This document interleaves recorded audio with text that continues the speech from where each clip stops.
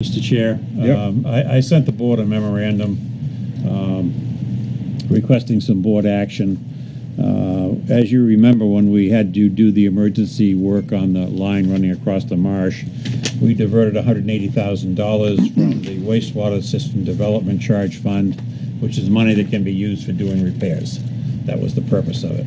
And in doing that, we had eliminated the work that was scheduled in 2016 on the various areas at the wastewater treatment plant that we had previously scheduled.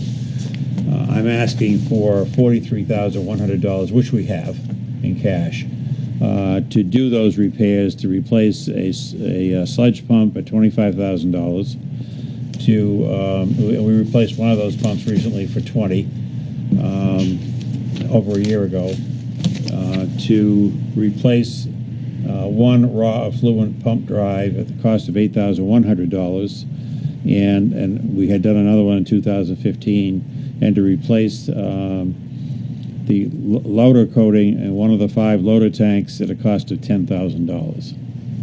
That does not finish all the work we're supposed to do in 16, but I don't want to spend all the money because we have to hold some of it in reserve. So I can bring that up on the agenda for next week if you'd like, but that's going to be a request to the board, just to let you know. And we have this money left from... Oh, more than that. Substantially more than that. And it wasn't in a line item or anything, but... No, because this is a special holding account. This is the money that's received from new connections to keep maintenance going in the plant. All right. And these are all maintenance items. Right. And these are all things that go out to bid?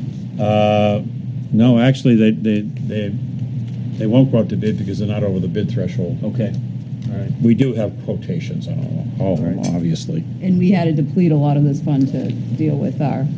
We had to take $180,000 out to deal with the broken pipe. So I'll make the motion that we do the repairs. I'll second it. Any other questions? All's in favor? Unanimous. thank you.